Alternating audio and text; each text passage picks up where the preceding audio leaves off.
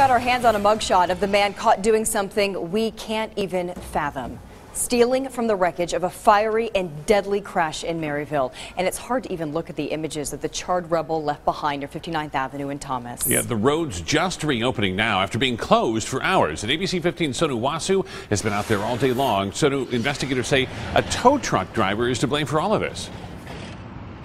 Yes, police say this man ran a red light right here at 59th Avenue and Thomas. He was heading down 59th. We know that he works for Western Towing. I just called the company. I'm told this driver suffered a concussion in the accident. He has worked for them for about a year.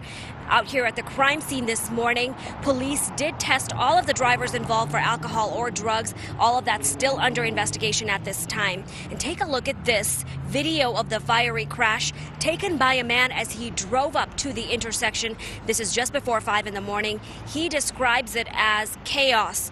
Also a feeling of helplessness, knowing there was a man inside that car on fire.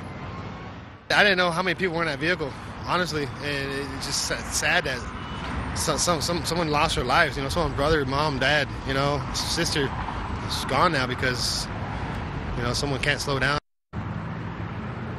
Police have not released the name of the man who died. This accident tied up traffic in this area for hours.